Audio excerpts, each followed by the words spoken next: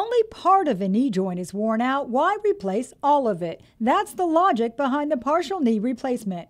This less invasive surgery allows patients to keep most of their knee joint, but say goodbye to their knee pain. It's so much simpler of an operation and a quicker recovery. To better understand this downsized surgery, consider the traditional knee replacement. The knee is really three joints. It has a medial joint, a lateral joint, and a patellofemoral joint.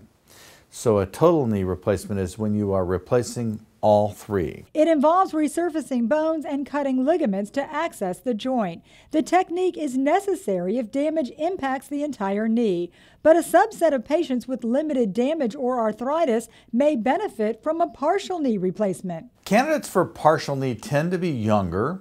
They tend to be people that have some type of injury to one compartment.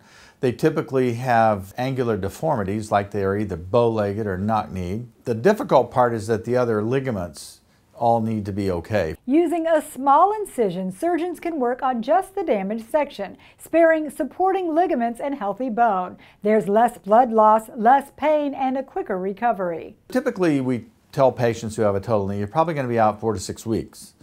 But with a partial knee, it can be 2 to 4. The partial knee replacement is frequently becoming an outpatient procedure, giving patients the relief they desire without the downtime they could do without. For Lee Memorial Health System, I'm Amy Osher.